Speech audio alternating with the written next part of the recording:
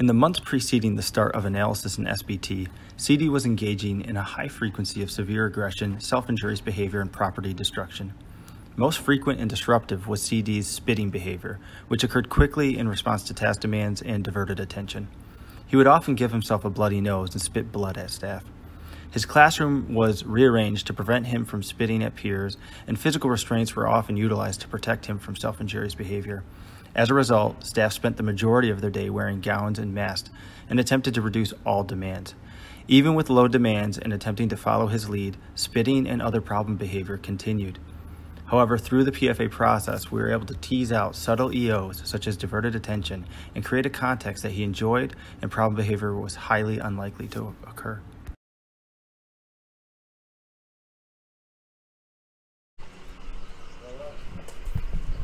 For CD, walks are a significant part of what it means to be happy, relaxed, and engaged. At first, when he asked for walks, I assumed that I did not have the correct reinforcers in the room. However, we included the walks, and I learned that the reinforcement context does not have to be constrained to the treatment space. So from analysis through the SBT, this was something that we had to take into consideration. Do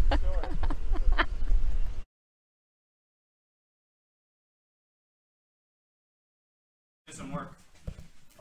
Oh, you want to keep playing? Okay, sure. Sure, buddy. Oh, I'll turn this.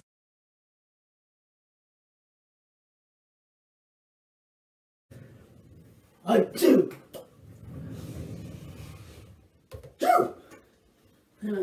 Thank you, John. You're welcome, my friend. Time to do some work. Sure done. Yes, Chance. I'm pissed. You got it, buddy. It's Yeah!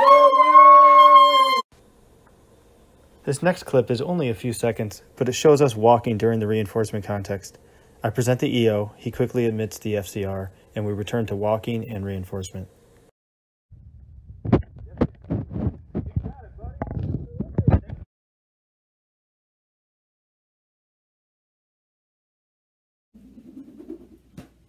I heard that. That was awesome. I heard that noise too. All right, we're gonna do some work, Chance. She's done. Yes, Chance. I'm pissed. Oh, not right now. Let's go. You said it's cool. And then? That's amazing. Nice job. It's your way.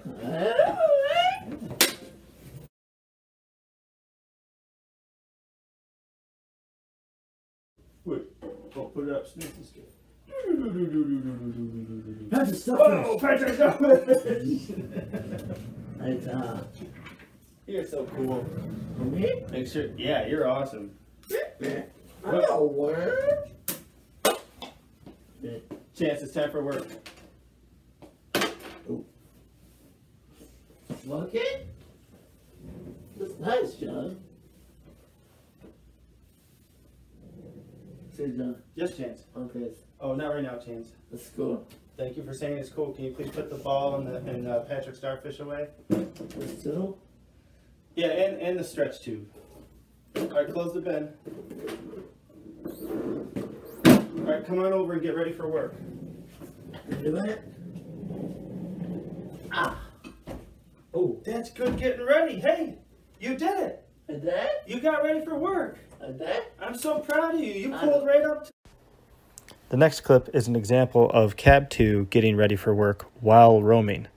Sometimes we would transition all the way back to the treatment space as part of Cab 2, or we would reinforce transitioning some of the way back, or we would transition to a novel space. Either way, the time was staff-led. As we continued with the SBT, it was always CD's preference to come to the sessions. Even as his expected participation in academic work increased significantly, he still chose to be there. His choice reflects the priority that meaningful outcomes can be televisable from start to finish. Can you put Mr. Patrick Starfish away? Let's do. Yep. Yeah. Yep, and the helicopter and the worm. Yep. I got it. And then close the bin, please.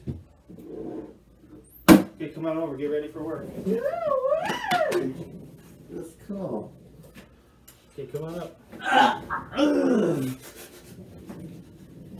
Oh, shit. Okay, that was great. And now we're going to Throughout analysis in SBT, we received weekly support from Dr. Dityan Rajaraman. Dr. Rajaraman reviewed video of our sessions and provided effective feedback, such as identifying the conditions in which we should progress the EO instead of prompting, or letting CD fill the space with his behavior during reinforcement. Occasionally, I would present a question to CD when it would have been more effective to make a comment. We are grateful for Dr. Rajaraman's assistance with the many subtle adjustments to make for quality interventions. That's good tracing, Chance. That's some of the best I've ever seen. Now let's do this A. I'm working, John. Let's do A. Right here. A. Here? Oh, okay. That's good. That was amazing. You want to go outside? Yeah, that was amazing. You did all that work. I did? You did all that work. I'm so proud. It's your way. I'm going to go outside. Sure, buddy. It's your way.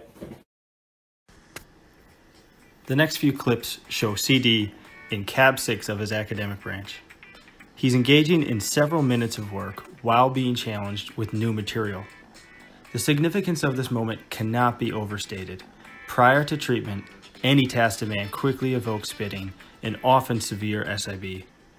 We were walking on eggshells, and we were often tempted to conceptualize his behavior in ways that weren't as simple and straightforward as a skill deficit. Completing 4 minutes, 5 minutes, or 8 minutes of work while smiling at the end was just a hopeful idea before treatment began.